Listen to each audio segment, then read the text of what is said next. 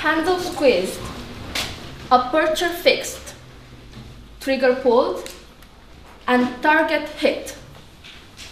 A 14-year-old unarmed schoolgirl shot once in the head and once in the neck, deprived of life for nothing else than daring to attend school. Your Royal Highness, honorable members of the jury, ladies and gentlemen, my name is Evelyn Paris, and I'm standing in front of you to speak about this huge hindrance which stands in the way of the currently utopian goal of our living in a peaceful society: the division of mentalities and the violation of basic human rights. Malala Yousafzai, the girl whose case I've presented at the beginning of my speech, was leaving her school in a van one day when an armed Taliban assailant entered and shot her. The reason? Her being an outspoken proponent of education for girls. A Taliban spokesman declared that Malala was targeted for trying to spread Western culture, and that they would try to kill her again if she had survived. Unfortunately, it is not until such unthinkable things happen that people tend to get an awakening. In this case, it took such an atrocity being committed for us to realize that racism, the division of society, the multitude of mentalities, and especially the lack of mutual respect for all these ideas and principles, can shake the foundation of a civilization and make it collapse little by little. Equality, independence, democracy, freedom of speech, freedom of choice, human security, human rights. All these ideas are wonderful in the ideal, but very few ever achieve the full utopian state of implementation. Winston Churchill once said, "Courage is what it takes to stand up and speak. Courage is also what it takes to sit down and listen."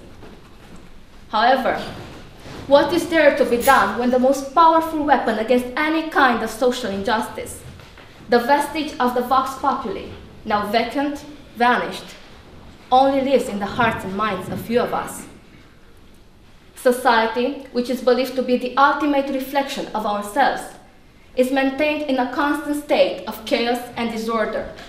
And it is clear that things have gone terribly wrong if adepts of certain political ideologies strongly believe that it is completely justified to silence to death an unarmed schoolgirl.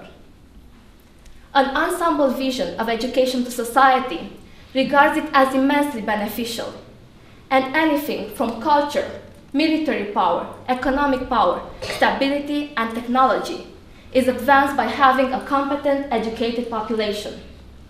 However, the more aware people are of the laws and their rights, the less likely are they to accept the constraints of tyranny. And this is what women are still being prevented from in certain parts of the world. It is widely accepted that the more complex a piece of machinery, the more likely is it that one of the parts is going to break down. And once the part breaks down, the problems extend to other areas. And before we know, the entire machine has broken down.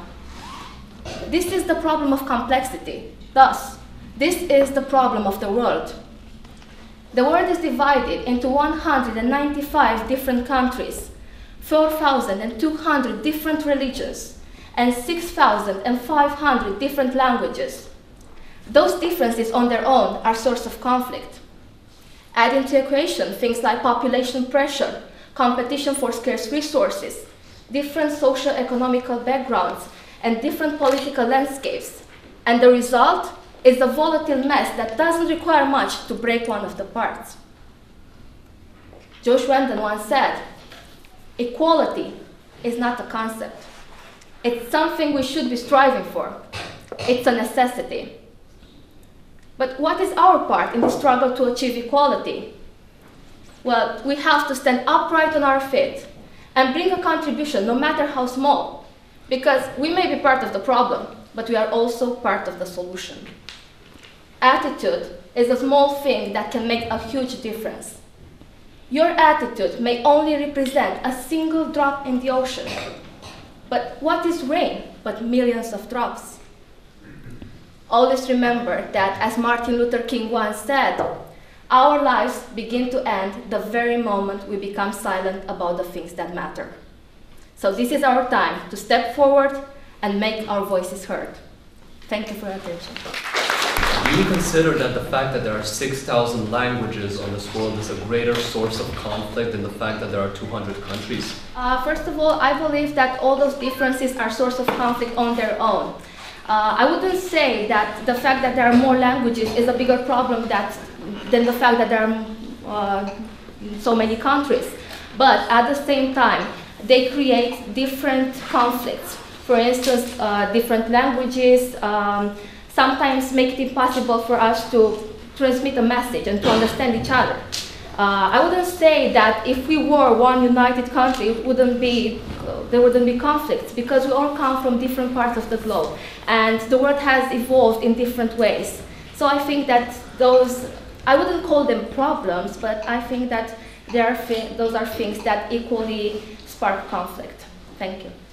You said that these differences are the cause of our problems, but would you rather choose globalization at the price of, let's say, cultural identity? I personally believe that globalization wouldn't be actually a solution, but I think that through globalization we can encourage people to accept the cultural differences. And I believe that we should be careful in order to maintain our regional identity, our national identity, and we should preserve our heritage. But at the same time, we should accept the cultural differences that we have, and we should respect them as we respect our own ideals and principles. Do you think that the assassination of Martin Luther King led to the black community to unite or to disunite? I think that his aim was actually to unite, because he wanted the black community to escape, and he wanted at the same time equal rights for the black and whites, because they had separate schools, they had separate playgrounds, and so on and so forth. And what he was striving for was equality. So he was striving for equal and united America.